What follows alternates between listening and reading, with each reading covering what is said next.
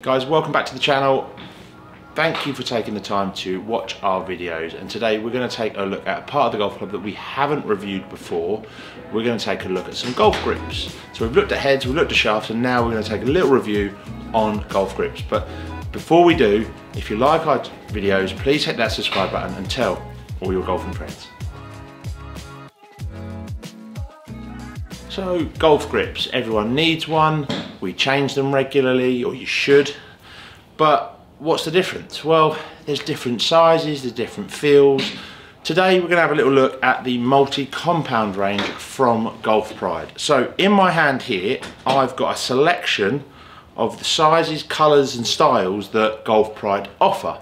So if I start with where Golf Pride came from this grip. So they firstly started with the standard MCC grip, the standard multi-compound grip. So this was a grip, they've got a basic rubber grip at the bottom and a nice cord in the top hand. So for those golfers that want a bit more grip in the top hand, this is an absolute winner. Has been a winner for years, popular on tour. You'll see Rory uses the black and white ones. A very, very, very popular grip. It comes in three sizes. So it comes in your standard, your mid-size and your jumbo.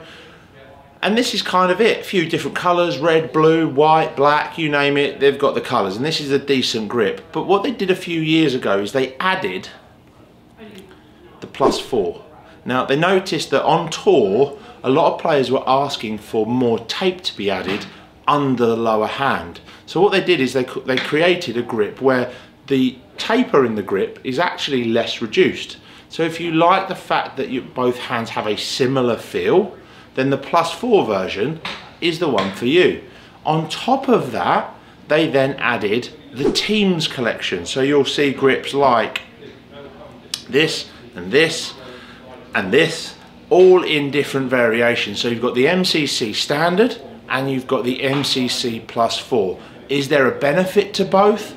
Well, for me, it's about feel, it's about personal preference.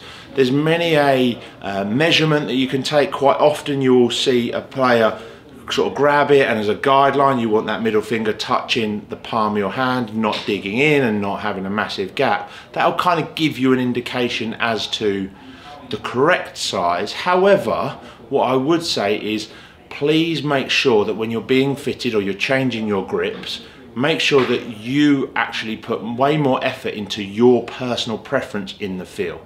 I'll give you an example. If I was to use some of the charts and the guidelines where you can measure from the base of the wrist all the way up to the longest finger and then the longest finger itself, if you were to use that chart for me, I would need to use a jumbo grip. Well, okay, I can go and do that. I can put some jumbo grips and I can pick a multi-compound, I can pick a +4, I can pick what I like, but the essence is the size at that point is completely wrong for me. It always has been. Hate it, can't stand it, don't like the feel of it, don't feel like I've got control of the club face, and so on and so forth. So for me, I've always played with a standard sized grip with one extra layer of tape. That's all I've done. So look, if you're going to go and get your grips changed, please make sure that you spend the time to not just go through and pick on colour, although that makes the clubs quite trendy, but you also spend the time to actually feel it, touch it.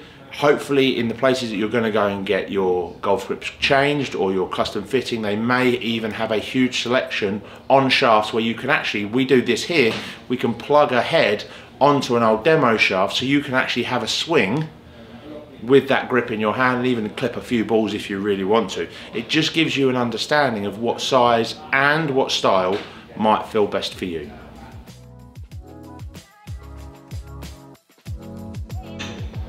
Guys, I hope that was useful.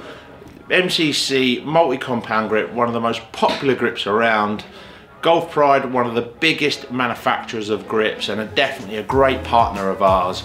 If you want to get your golf clubs re-gripped, make sure you do it. For me, it's once every year. I know grips are expensive, but by putting a fresh set of grips on, you can really change the way a set of golf clubs can feel. And if you like our videos, please hit that subscribe button and tell all your golfing friends.